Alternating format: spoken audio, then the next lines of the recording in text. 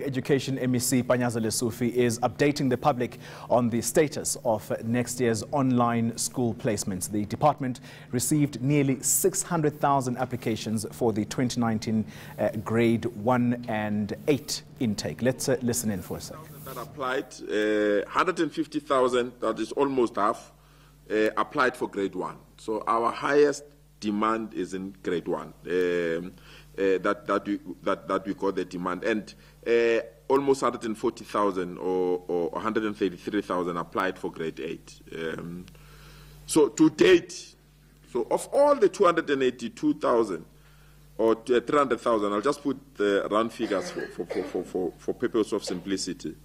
Of almost the 300,000 that have applied, as of today, 195,000 people have been offered places. So we know, we know that 195,000 people that have applied on time to say, you have applied, we are placing your child in these particular schools. So we've given them 195,000 parents received what I called happy SMSs on Monday, the previous Monday that came. Yeah, on the 3rd of August. Yeah, they got those happy SMSs, and by Monday, by the 7th of August, by the 7th of August, 74,000 of those 195 places have been accepted by parents. So we said to parents, you applied. These are the schools that are willing to take your child. You've got 7 days to accept, but by the 7th, almost 74,000 or 75,000 parents said, and we accept the offers that have been given to us. So 119 or 120,000 offers are still available for parents to accept them by the 16th of August. So those have already accepted are 75,000, but 120 must still accept. And that's where we have three main headaches. People say, no, yes, we've given him an offer, but I needed GP girls, but you gave me school X. So I'm still waiting to check whether you can change your mind. And we are saying you've got 7 days, 7 working days. Let me emphasize that because parents were asking. The 7 working days for you to determine whether you accept or not. So by the 16th of August, if you have not accepted, you have forfeited that position, and then we are giving to those that have not sent them SMSs. So those that have not received SMSs must not panic. We are waiting for the 16th of August. Because there are some parents that have given them 3 offers, for example. You find that your child has been accepted in 3 schools. You say choose. When you choose one, the 2 that we offered automatically falls off. And then we are taking it to the basket. Those that were buying World Cup tickets will remember this kind of thinking. We are taking them to the baskets, and then we are offering them to those that are willing to accept them. So we've got almost 120,000 offers that are available that must be accepted by the 16th of August by parents. And failure to accept these offers, as I said, you lose, and when you lose, we give them to remaining parents. So currently, there are 90,000 parents that we have not given them offers, and we are asking those parents, please be patient. So there are 90,000 parents that didn't receive any SMS or email. They didn't receive any correspondence to us, and I think that's where majority of people are panicking. Is because the schools that have applied, those schools are full. So we're waiting for the parents that have been given the offers to accept those particular offers. And when they accept those offers, we'll then be in a position to give to the 90,000 that are waiting. So we've got 90,000 parents that are waiting. And I want to emphasize this point. Everyone that has applied by the 28th of October will place. It will be you that will say, I don't want to go there. But your child will be placed. There's no parent that has applied that the child will not be placed. And I want to emphasize that point because that is very important. It's a constitutional obligation anyway from our side, so it's not a favor. Anyone who have applied, you will be placed. The only challenge will be, we might place you at a school that we have not chosen. But we'll place from the school that they've given us the choices. But it might not be your first choice, your second choice, your third choice, it might be your fifth choice. That will place. So we are pleading with the 90,000 parents that have not received any SMS that from the 17 after the deadline that we've given to those that have given offers, you will see movement. So that is why when you see these things, when you log in our online, it will say pending. The district is still finalizing that thing. So you can go to the district office if you are impatient, and the district offices will assist you with that particular information. And that is very, very important because it will then alleviate the pressure and the panic that majority of parents are currently finding themselves in. And we hope that this clarification will assist them to really deal with some matters. The other problem is, and it's a major challenge, I'm a victim of it, so I must not also complain, that the problem is that if you forget your password, you must go through difficult channels for us to verify it's you. We can't just make this information available to you.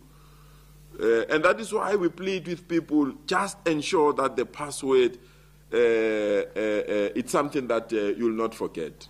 You know, we are inundated with some, and if somebody comes to me and says, I forgot my password, and it takes almost 15 minutes for us to then verify that this is the right person.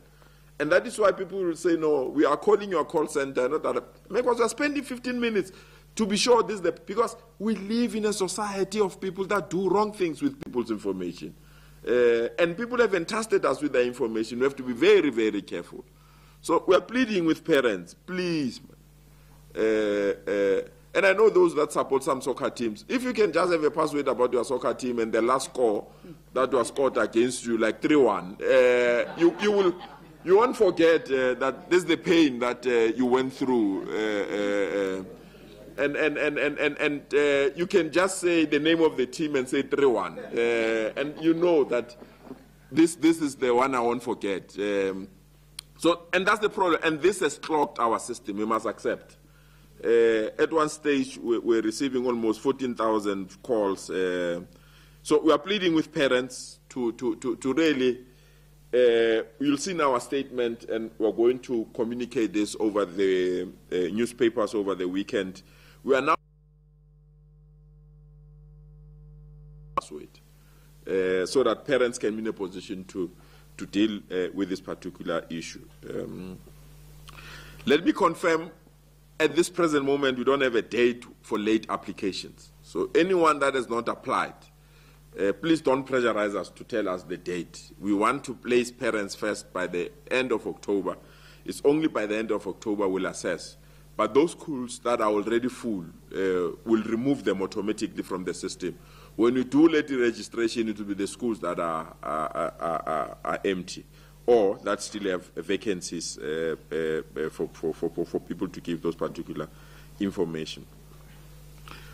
You are quite aware that we have also published our draft amendments to admissions regulations. I know there's one section of society that is very angry with me. And I'm surprised and shocked why people are angry, because what we are basically doing with the amendments is to remove the gray areas and implement what the Constitution is saying. That there must be no child that is discriminated on the basis of their illness.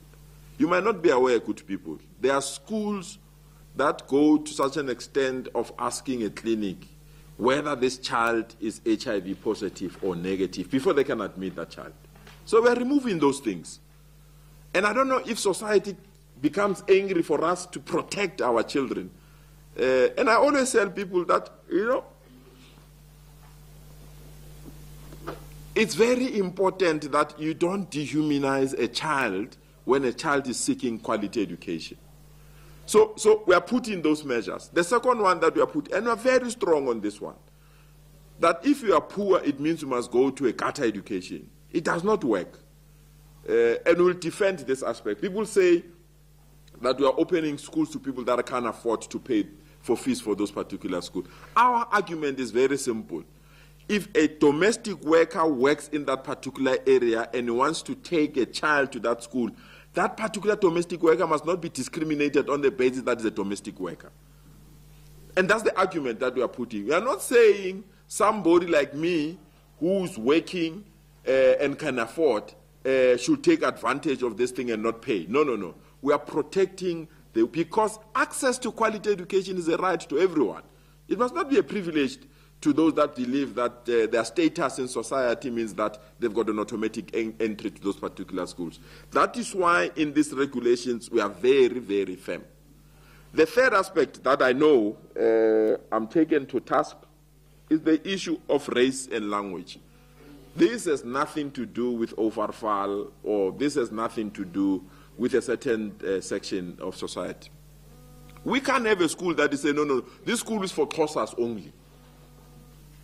That if you don't speak Xhosa in this school, because people look it in terms of Afrikaans. We are not. It's not about Africa. Just imagine. And there's a school I know in Alexander.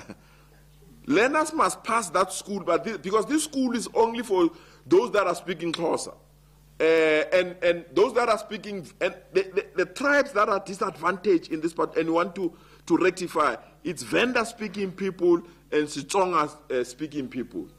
That there are schools that exclude them on the basis of language. I mean, there's a school in Tembisa called Tembisa High. It used to be one high school for Venda-speaking people. That high school today does not take vendors. And Venda-speaking people have to travel all over Tembisa because there is a school that has decided that is excluding people on the basis of their language. But those that fear the unknown, that just pick Afrikaans, and say, no, no, no, Lesufi is targeting African-speaking people. Indulge yourself. I don't have time for you. I'm making these things available to all South Africans. And by the way, you can't exclude people on the basis of the language they are speaking. Exclude them on the basis that the department has not given us the resources to have an extra teacher that can teach Venda, an extra teacher that can teach this particular language. We will be in a position to intervene and put those resources. That you will see that even on this online registration, we have not excluded anyone on the basis of language because we want to rectify that thing. If there are 70 people that want a school next to them to have Sivenda, for example, Chivenda, we will make that up, we will take those applications and go to that school and say, hey, there are people that want this particular language. How do we assist them? Do we have an extra classroom? Do we need teachers? Do we need textbooks? You can't just say, we don't take vendors. It does not work and it's not going to work. And those that are obsessed with this thing that we are targeting their language, indulge in that obsession, but don't invite us in that party. We are not in the mood of that particular party. We are not targeting any language. South Africa belongs to all of us, and everyone has the right to utilize their own language for learning. But the minority must never dictate to the majority forever. It will never happen. We might be the only country where the minority believe they can dictate to the majority. This country belongs to all of us, and all of us have the right to give our children the best quality education. There's no one that is privileged, that it's only my children that must get the best education. Other people's children, they don't care to me. We are the state, we care for everyone. And it's very, very important that we care for everyone. We're not going to care for a certain grouping that believes that they can insult us, say we are dictators, insult us that are obsessed with race. When it's them that are obsessed with race. We are not obsessed with race. We are fighting for a non-racial society. Why would we be obsessed with race when we are fighting for another? It's only those that want the status quo to remain that will send the insults that they are sending. All right.